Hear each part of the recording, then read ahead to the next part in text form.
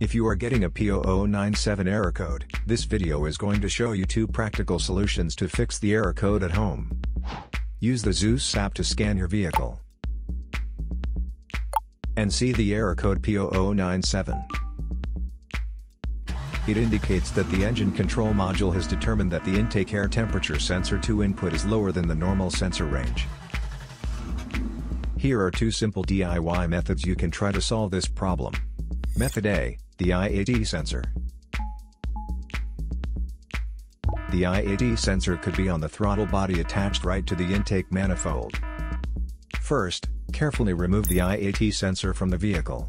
Visually inspect the sensor to make sure it hasn't been contaminated by a leak from another engine component. Use a multimeter to proceed a test on the IAT sensor.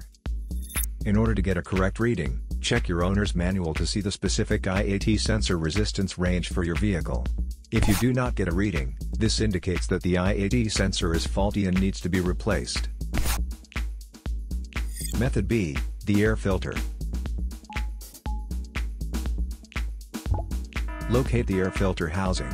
It usually looks like a black plastic box. Disengage the cover to expose the air filter.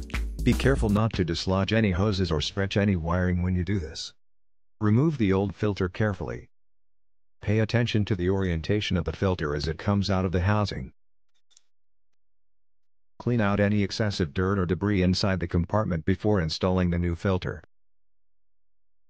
Follow the orientation of the removed filter, and put the new filter in place. Make sure the outer seal is seated properly before closing the cover. Close the cover and replace the clips and screws. So here are 2 of the most practical solutions to fix the P0097 error code. After the repair, you can now use the Zeus app to clear the error code. And tap the rescan button one more time to make sure everything is fine with your vehicle.